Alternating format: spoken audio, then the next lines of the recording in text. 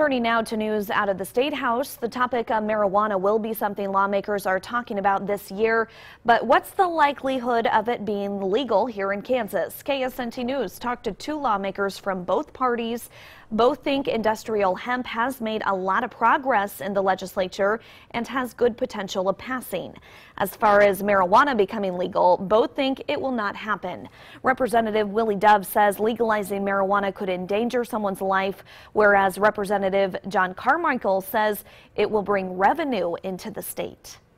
I don't think we have enough data to substantiate that here in Kansas. I know other states have done it, and that's up to them. But I don't think that Kansas is at that stage. We're not winning the battle. We need to responsibly regulate the product, keep it out of the hands of children, keep it off the black market, and do not finance an underground criminal economy. Last year, two bills were introduced at the State House to legalize recreational and medical marijuana. Both bills were killed in committee.